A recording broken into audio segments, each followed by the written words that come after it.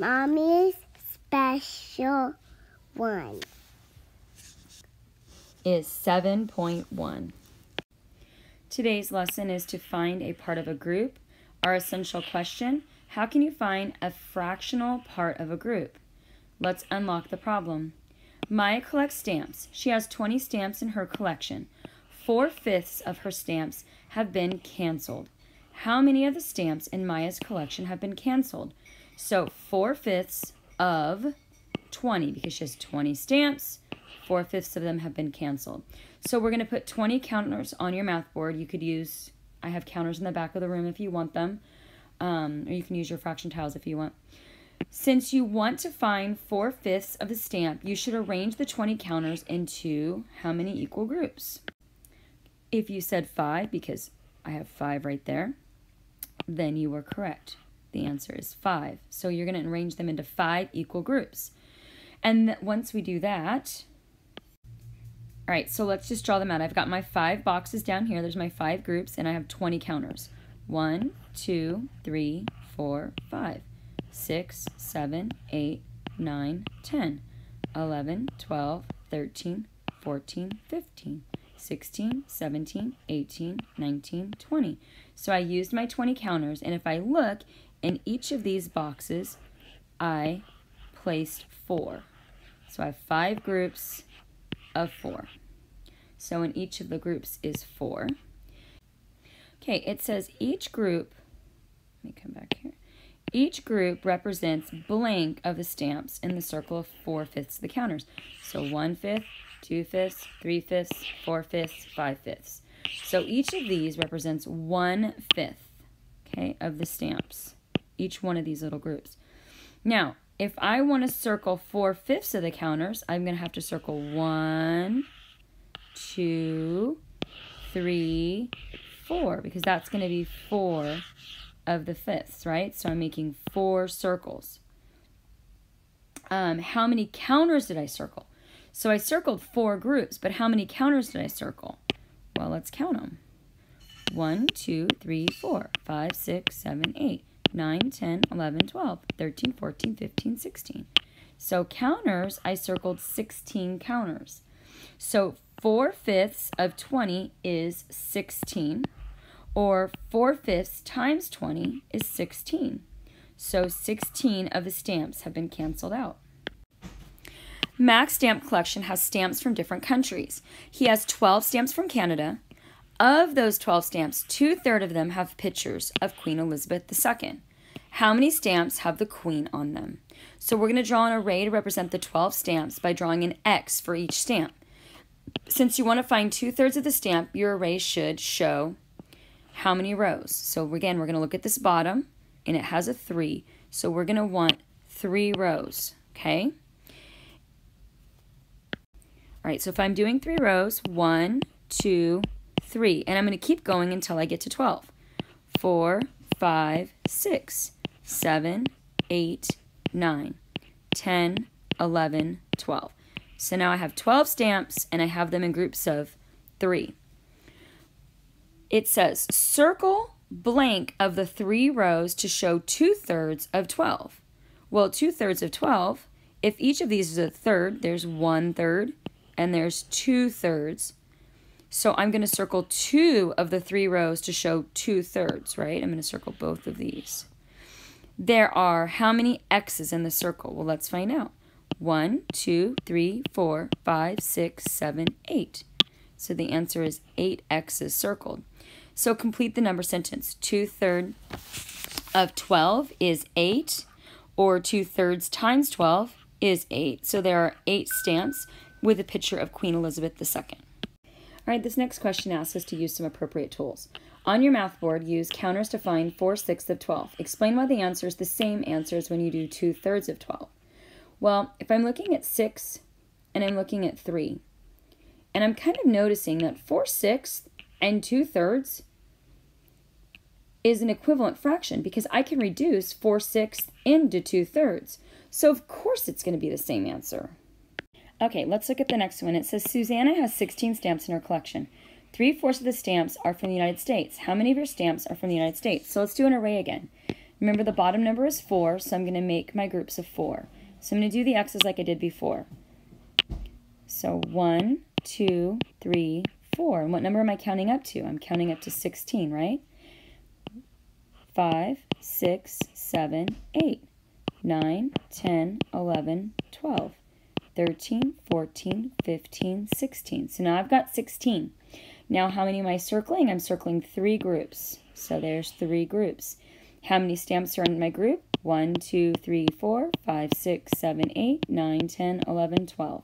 So the answer is 12 of Susanna's stamps are from the United States. And if I look here, I have 1, 2, 3, 4 that are not from the United States.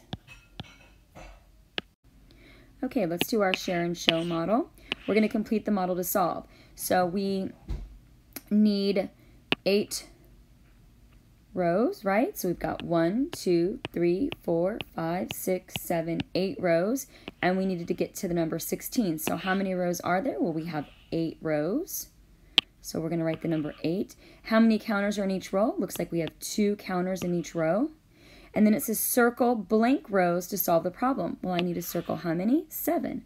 So I'm going to circle 7 rows to solve the problem.